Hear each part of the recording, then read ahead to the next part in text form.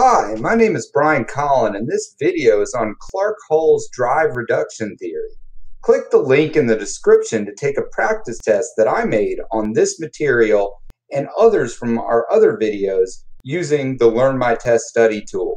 Remember that the best way to study is to take practice tests, and if you can't find good practice tests, build your own using the Learn My Test study tool.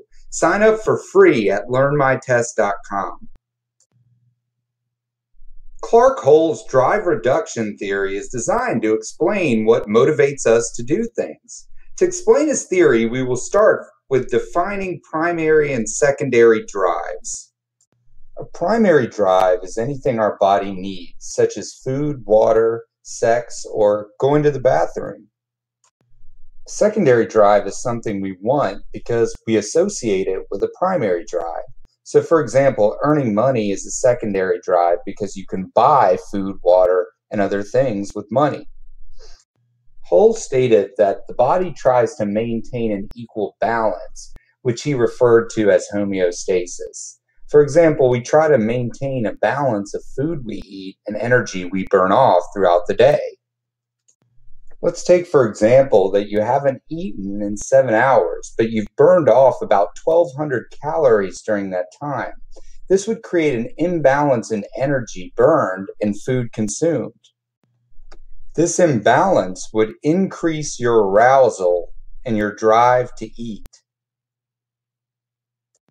Because of your stomach growling and your high level of arousal, you decide to go ahead and eat dinner. After you eat, your drive to eat and your arousal reduces. This is why Hull called it the drive reduction theory. Your body tells you what it needs by arousing you, and you do the behavior to reduce the arousal or the drive. By reducing your drive to eat, the balance between calories burned and food consumed is restored, thus maintaining homeostasis. One of the problems with the drive reduction theory is that it assumes that all motivation is geared toward reducing arousal. But sometimes people actually want to increase their arousal levels. For example, people drink coffee in the morning so they are more alert. Thank you so much for watching this video. Click on the link in the description to take a psychology practice test that I actually made using the Learn My Test study tool. Remember that the best way to study is to take practice tests, and if you can't find good practice tests, build your own for free using the Learn My Test study tool. You can also search our growing list of test banks for one in your field of study. If you like this video, please hit the like button and subscribe to stay up to date on our most recent videos.